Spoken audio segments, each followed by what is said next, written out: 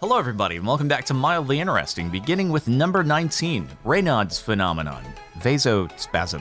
Dude, that's wild. Oh, the gradient is, oh man, how it smoothly goes from the rest of their skin tone into, it looks just like it's, I don't know, their fingers made of ivory, which I want to say, like, actually, before I continue, I hope this isn't like some kind of painful thing or a sign of other bad things happening to this person and we're just looking at it as, oh, isn't that mildly interesting? I hope that it's just like totally innocuous and purely aesthetic.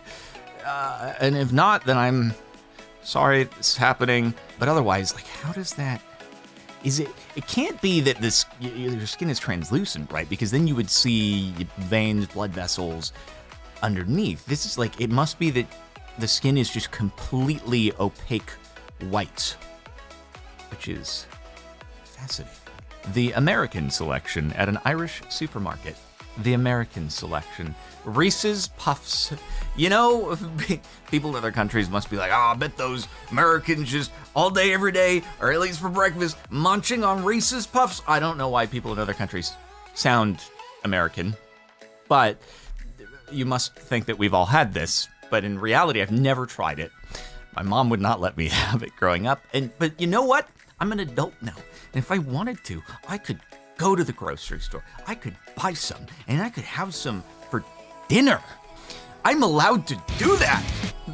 I don't know if I will, but I could try it. But man, when I was a kid, I was like, that's really tempting. They say it's not candy for breakfast, but how could it not be? Let's be honest with ourselves. The one thing that surprises me is I would have thought a lot of these brands would just be available in a lot of international markets, especially like Reese's candy. Pretty sure I've seen them in international markets, but also I'm not very well traveled. The only thing I'm in disagreement about here is LaCroix, because I think it's, oh boy. Here's the opinion of the day. I think it's kind of mid. All right, controversy initiated and now hopefully done. If you enjoy it, that's fine. I enjoy flavor. And there goes any potential LaCroix sponsorships in the future. This new 16GB SD card has virtually nothing inside it. Honestly, at this point, I think that all memory cards are basically just micro SD card components put into whatever form factor it needs to be for that type of memory card. I'm probably totally wrong because I don't know computer engineering. But if you can put a terabyte inside of a freaking micro SD card, that's wild to me that we have reached that point in storage capacity. It's crazy. It can't get much bigger, right, at this point in terms of storage in that small form. Smaller, bigger, it could go either way. Anyway, but anyway, it's probably, you know, it's like micro SD card, but in there. And so most of it can just be empty space, but God, it's crazy how far storage has come, you know?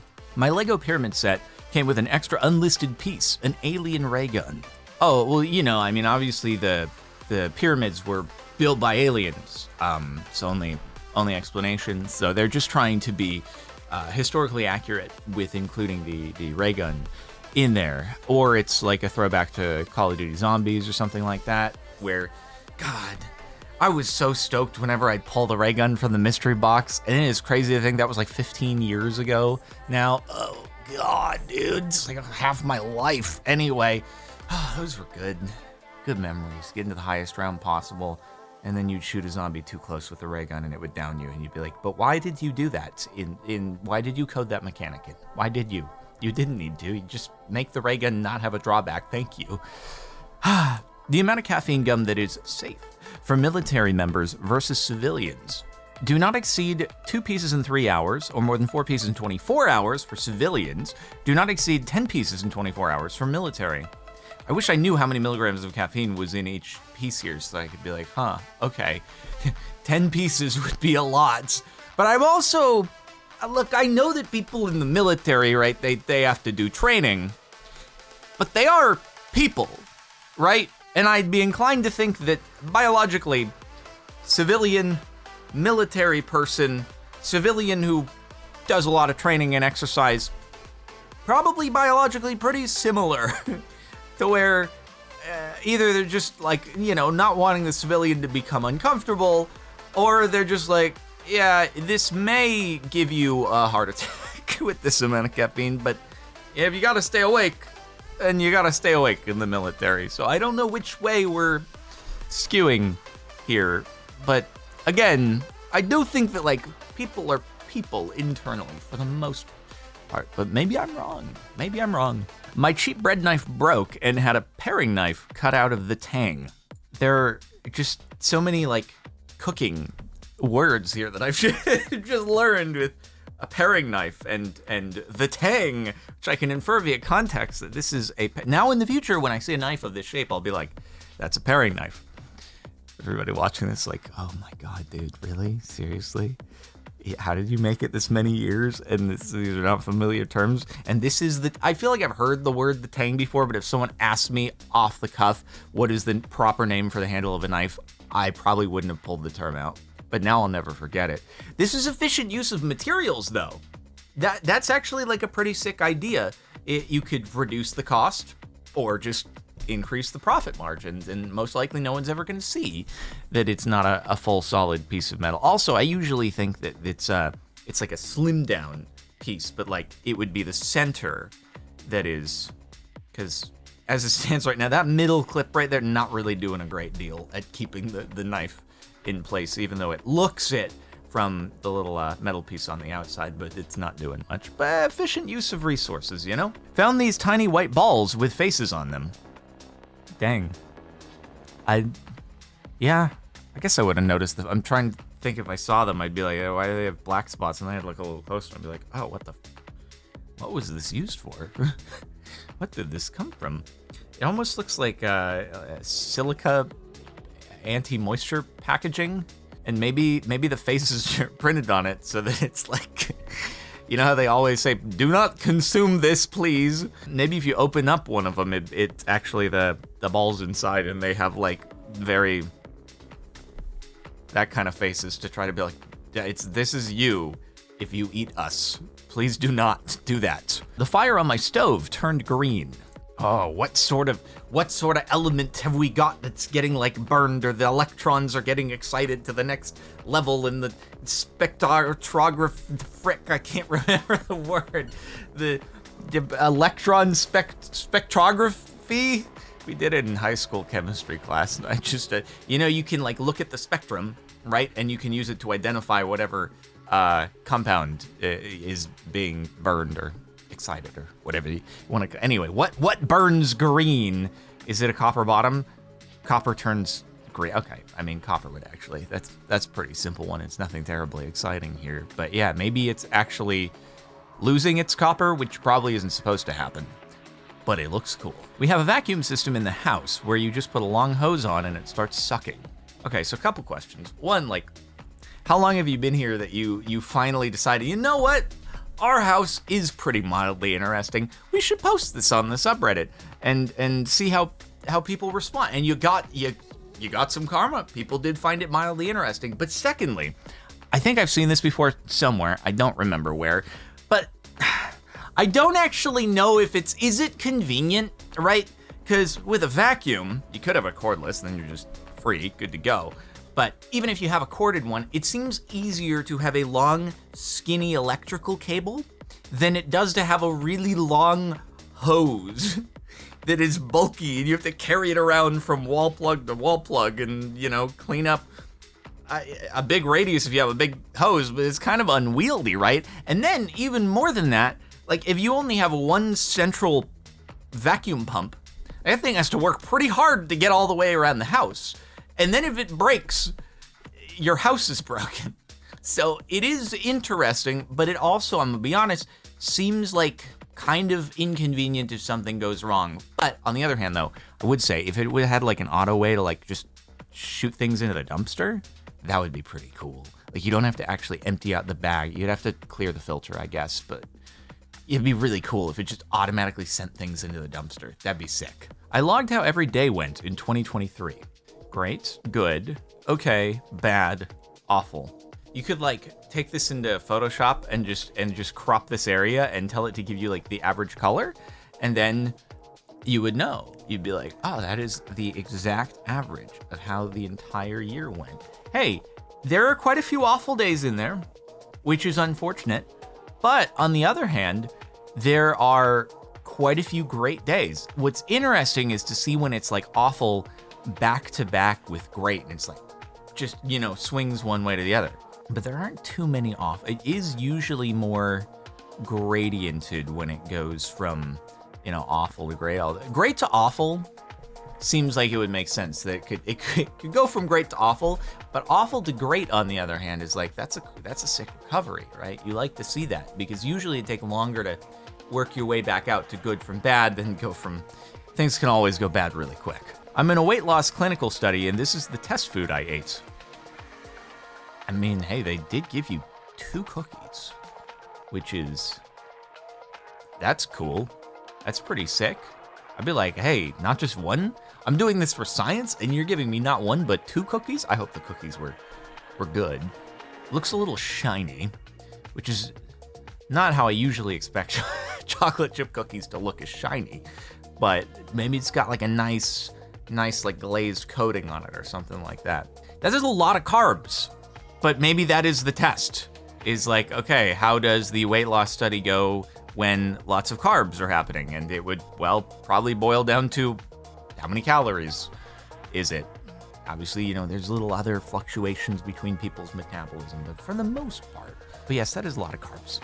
I don't have a seat in front of me on my flight. Heck yeah, dude. It's like when you get in the Uber and they got the passenger front seat just like pushed all the way forward and then folded, and you're like, oh yeah, I'm in style. Granted, the seat that I'm in does not recline, so there's really no ability for me to use this ample reclinability space.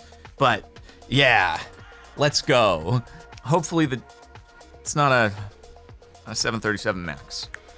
Otherwise, it's too close for comfort. Ordered a 3X, got a 13X instead. I did not even know that 13X was a thing. I would have kept that just out of, I don't know, interest. Like, hey guys, this is wild, dude. Use it as a blanket, or maybe you just want to be like really comfy. I've started wearing. Okay, someone's gonna say probably because you gained weight or something, but I'm lighter than I was when I was wearing mediums as my tops more regularly. I've just decided, I think I liked it because it's a little bit more, it's more form-fitting as a medium, but I've just gotten to the point where I'm just like, nah, it's kind of nice when it's got a little bit of room there, so started going to larges on top, which you're like, a kid's large, right, Jardon? Because you're 4 feet tall. Yes, obviously, you know, kids or babies large. Sorry, let me correct myself. My grandpa gave me a can of oxygen for Christmas. Sick, dude. 95% pure oxygen. Grandpa comes in, he's like, yeah, I forgot to get you something. I'm old. Do I still have to do presents? Really? Still? Okay. I got oxygen here on the back of the chair. Heck yeah. No, this is a good present, right? Hey, here, kid. Just don't get it too close to fire, okay? But otherwise, knock yourself out. You just right there. Built-in feature. You feel really good. My bank gave me a roll of brand new pennies from 1964. Yeah, those are probably, you know, worth a good bit more than their face value in materials. You know, you're not allowed to desecrate currency, but yeah. How did they just have those sitting, or like they finally ran out of all the new rolls in the drawer. Finally, the teller just like reached all the way back in to the drawer of coins, pulled one out, reached through a spider web, avoided the Black Widow that was in the corner, pulled it out. I was like, oh, that one must have been there a while. Anyway, here you go. All the way back from 1964. Pretty cool. A letter I wrote to myself 10 years ago. I am probably not gonna read the whole thing, but if you want to, then feel free to pause it and read. It's probably a spoiler, you know, for the future. I've thought about doing like a video, hey me in 10 years, and you upload it and you schedule it for 10 years into the future. I know Mr. Beast has done that. I haven't done it though. So spoiler alert, it's not happening within the next 10 years, at least. Maybe after that, you never know, we'll see. But it's not been uploaded yet, so maybe I should get on that, because it would be an interesting thing, because I'm sure that no matter how much planning you do, things are bound to turn out differently in 10 years, but hopefully for the better. You hope. Fingers crossed. A letter sent to the brew pub I work at requesting a newly issued coaster. Dear blank, I am an avid collector of U.S. craft brewery coasters. I understand that you recently issued a new coaster for your brewery. Will you please send me one for my collection? I enclose a self-addressed stamped envelope and $2 for your trouble. Is this someone like remotely? They're from another state and they just browse Yelp like, oh, that looks like a cool place to get a coaster. I've never been there, but I'd like a souvenir coaster. Also though, I'm pretty sure if it's a nice coaster, it's probably going to exceed the 1 ounce stamp envelope. Hopefully they've accounted for that in the postage and they are not. And also, what if the coaster is more than $2? Then the coaster costs more than $2, then I feel like you got to enclose a little more than $2. Because there's a chance, I don't know what the pub looks like, but maybe they got like a really fancy metal engraved coaster or something. I don't know, man. I'm just thinking it could be more than $2. So, anyway.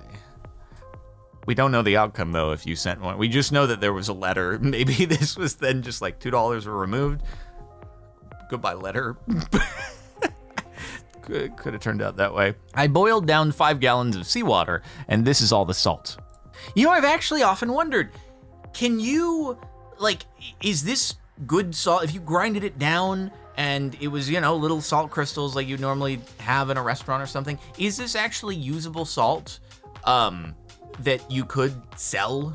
Do salt companies actually just boil off seawater in order to make their salt? This is probably really easy information to find out with the internet at my fingertips. Yet it is something I've thought about, never actually decided to research, but like, maybe Big Salt Company, maybe Big Salt, it just takes advantage of the ocean and then, you know, easy peasy. There's our product. But I don't know. I mean, I assume at the end of the day, it's all just knackle, right?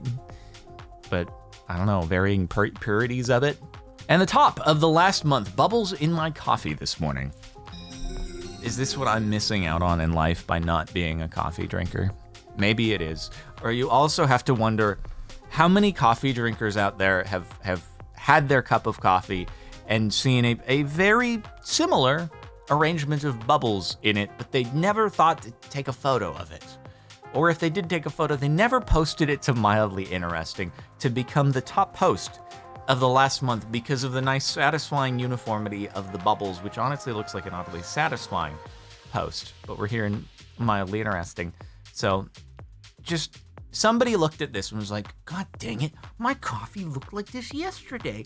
I have coffee next to me right now that looks at this. Why didn't I post this? I could have had the internet karma points. But instead, Fabianoid got it. Sorry, everybody else.